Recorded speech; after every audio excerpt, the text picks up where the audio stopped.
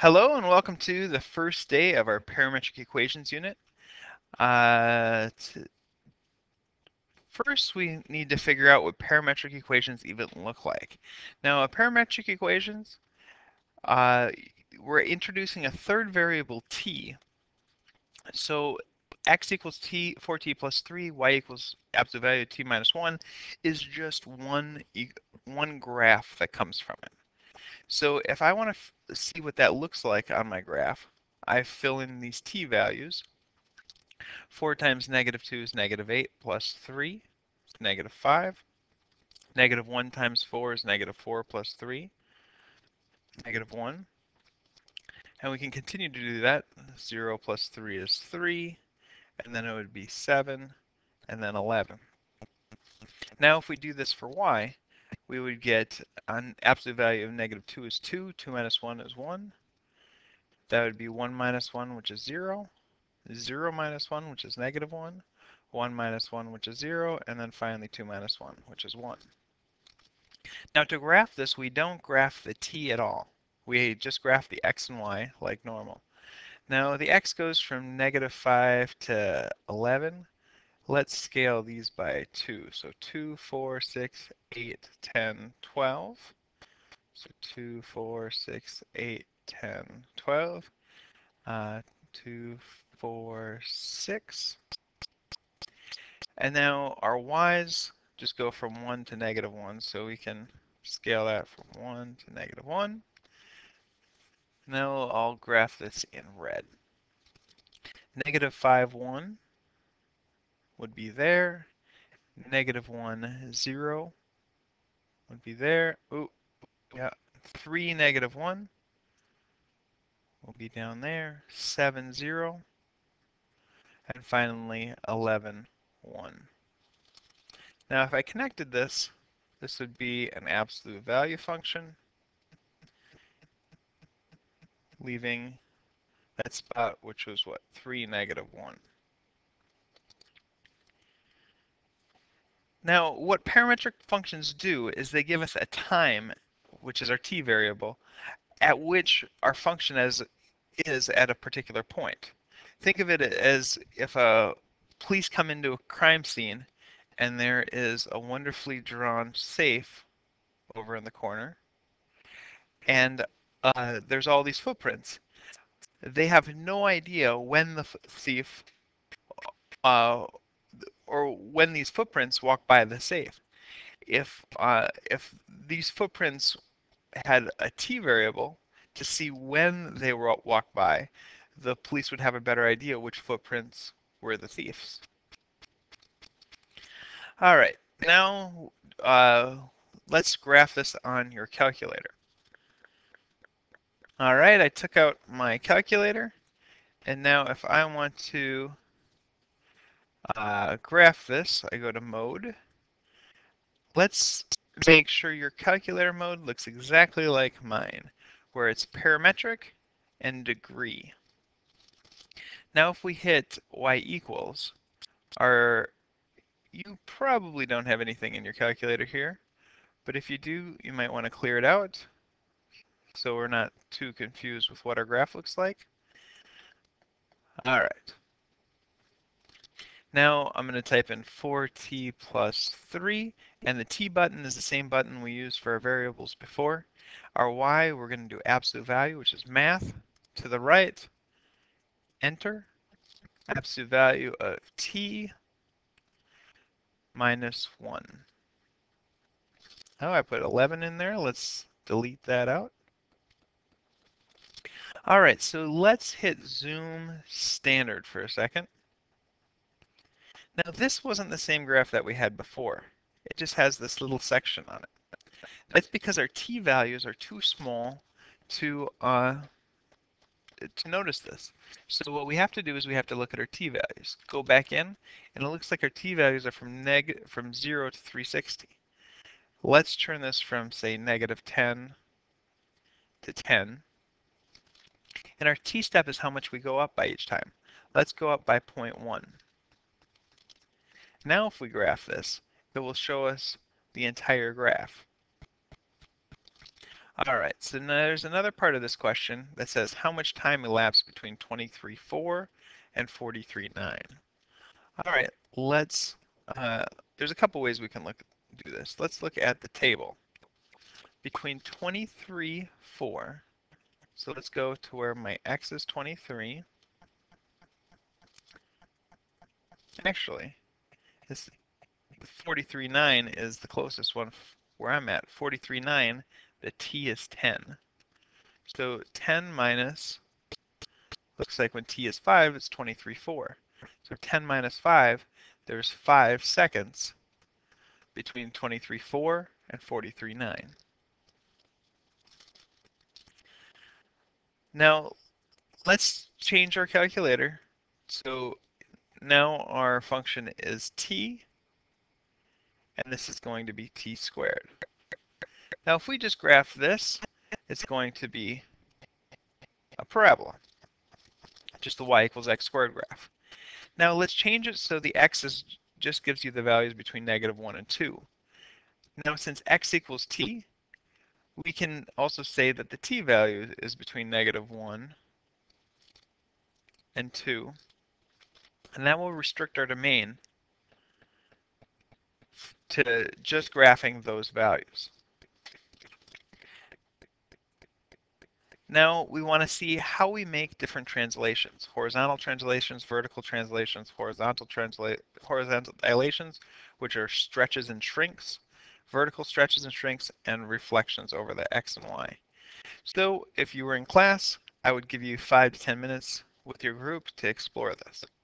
So if you'd like, pause the video and do this on your own.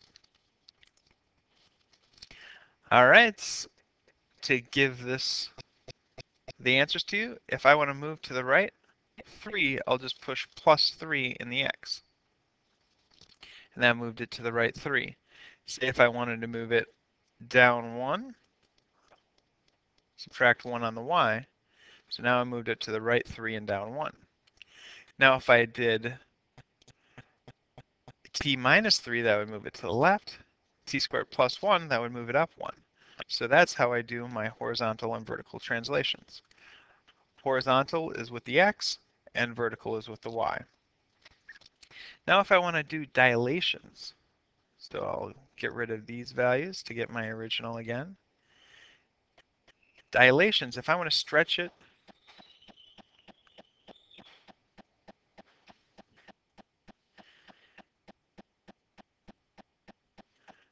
all right, for our horizontal translations,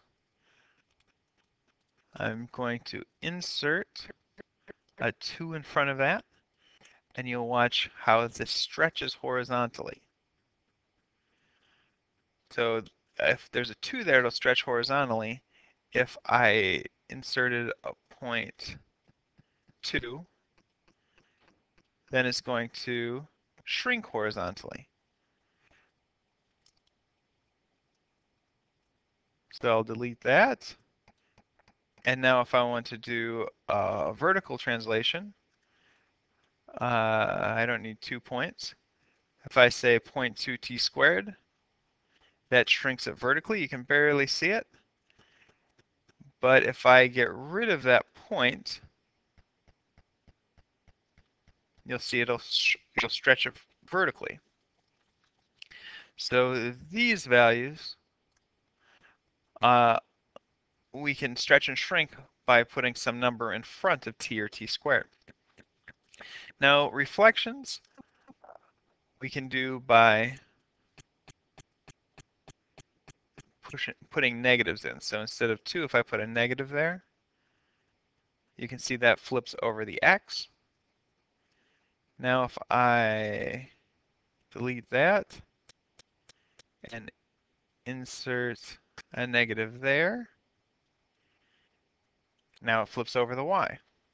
So so depending where the negative is, it's going to either flip over the x or the y. All right, now if we want to make an equation of a half circle, the equation is normally x squared plus y squared equals our radius squared. So to solve it for y squared equals r squared minus x squared. So y is equal to plus or minus the square root of r squared plus, or r squared minus x squared. All right, so this is a full circle. Now, if I wanted to do half a circle, if I wanted the top, it would be plus this. If I wanted the bottom, it would be the negative of that.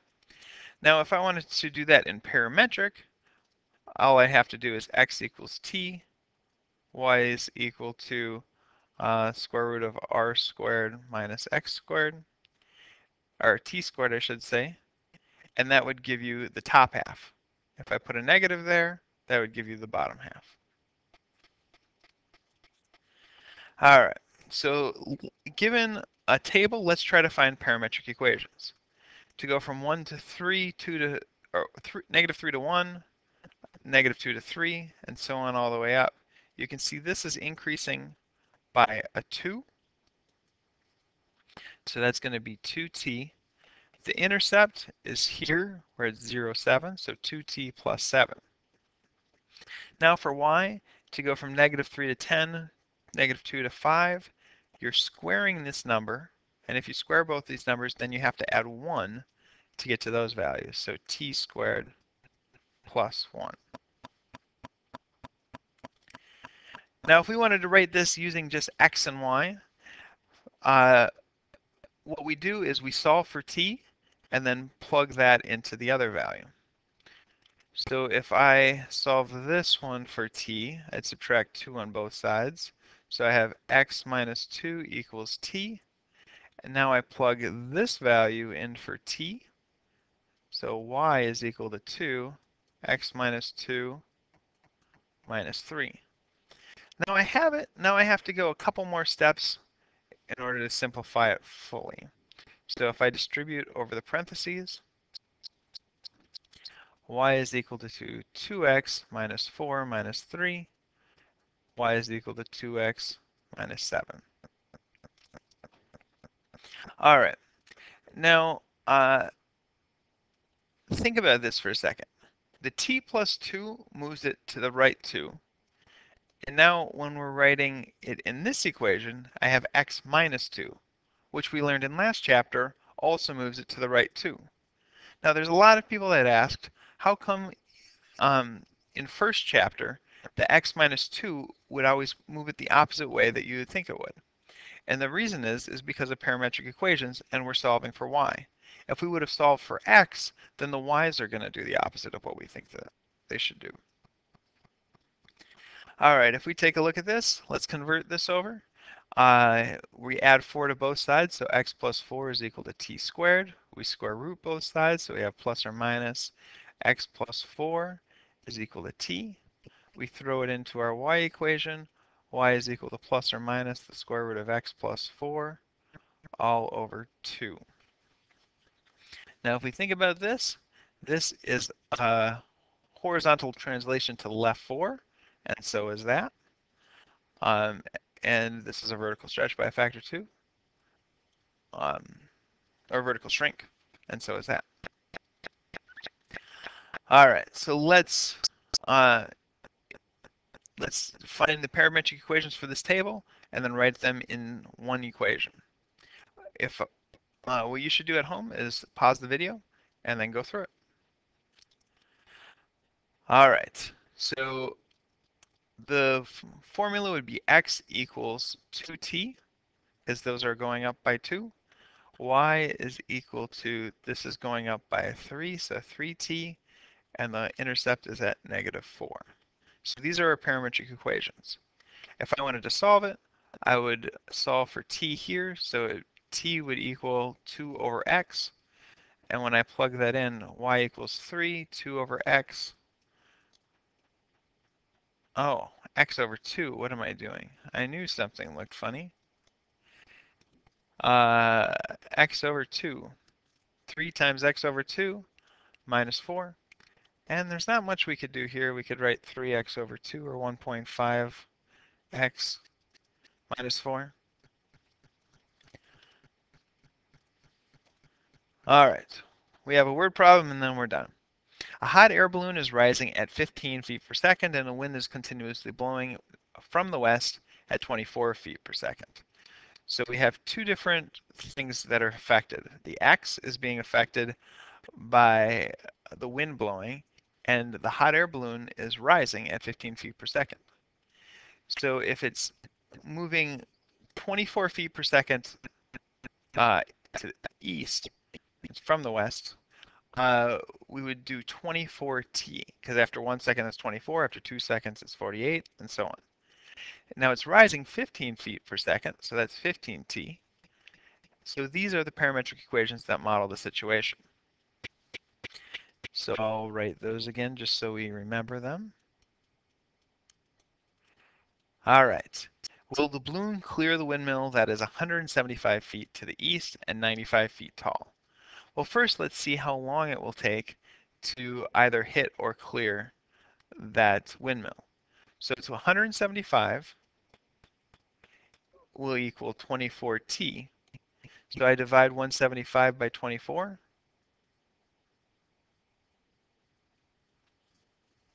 I don't think this comes out to an even number, because if it was divided by 25 it would. So 7.29. So it takes 7.29 seconds? Yeah, seconds to get over there. So now to see how high it is, to see if we clear it or if we hit the windmill, we'll have to multiply 7.29 times 15. So multiply that times 15, and it's 109.375.